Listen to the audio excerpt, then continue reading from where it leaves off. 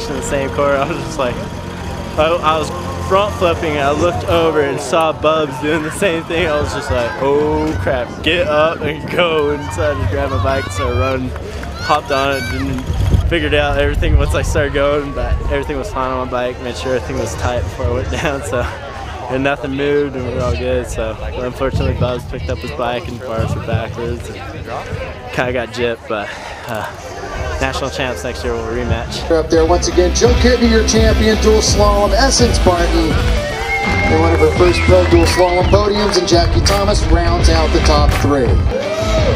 There's your Pro Man's Awards stage. Mitro Polano for the second time of the day, picking up the win. He won the downhill.